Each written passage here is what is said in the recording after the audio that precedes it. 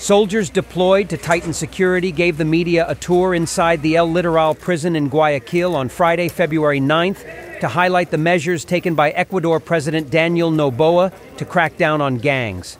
Soldiers were seen escorting inmates, patrolling grounds, and inspecting inside the inmates' cells.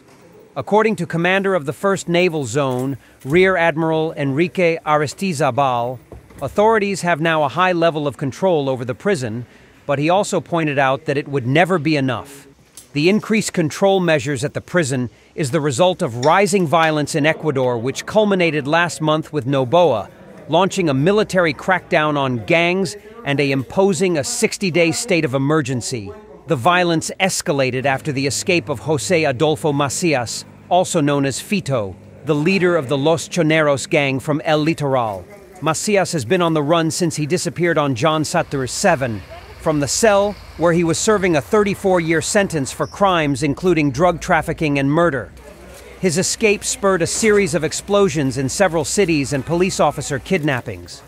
Authorities have tied Los Choneros to extortion, murder, and drug trafficking, and accused the group of controlling Ecuador's crime-plagued and overcrowded prisons.